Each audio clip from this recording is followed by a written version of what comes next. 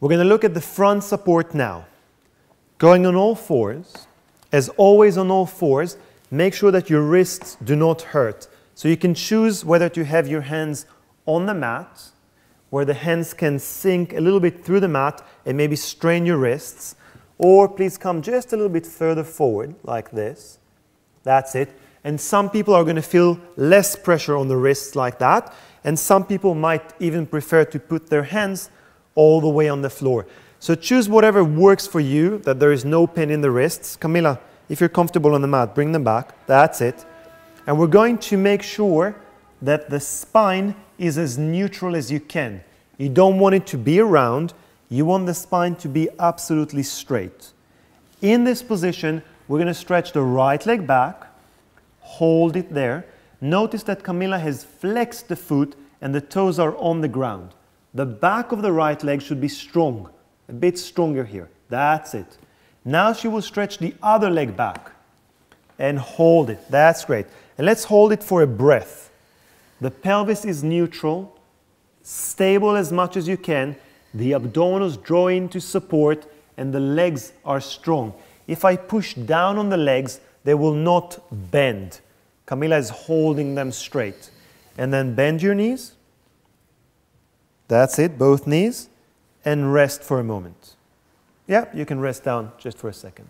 Now we're going to come back to the position and start moving the legs. So we're going to challenge the position, challenge the stability within the position.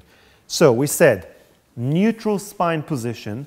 Let's allow the pelvis, Camilla, 1 second please, to tilt a little bit forward, like that. That's it. So we're not tilting the pelvis back. In this position, draw the abdominals deep in and also push the upper body away from the ground. Don't let yourself sink down. Push the upper body away. That's nice. Stretch one leg back and the other leg back. That's great. And holding the position, Camilla will touch the right knee down and back.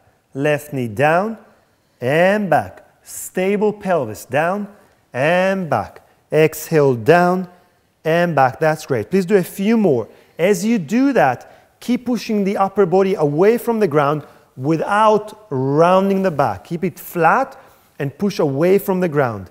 Keep stabilizing yourself. That's great. And please bring one knee down and the other knee down, both legs down, and rest for a moment. And before we finish this explanation, I would like to show you a couple of things that might happen, and so you know what's going on. So let's do it again. And stretch your legs out for me when you're ready. Good. And one scenario is if the pelvis goes a little bit higher. That happens a lot. And then when you try to touch the ground, go ahead and bend the knee, you cannot really find the ground because your pelvis has lifted and you're too far away. If that's what happens, bring the pelvis a little bit down. On the other hand, you okay? Yes. If your pelvis drops towards the ground, you bend the knee and it's going to hit the ground very quickly. So you wouldn't have the room to bring the leg underneath you. Only when your pelvis is in that neutral position, in the beginning position, the knee will be able to come right under the hip and back. Knee right under the hip and back. Knee right under the hip and back, and that's it, and rest. I hope that makes sense. This is, thank you, this is the front support.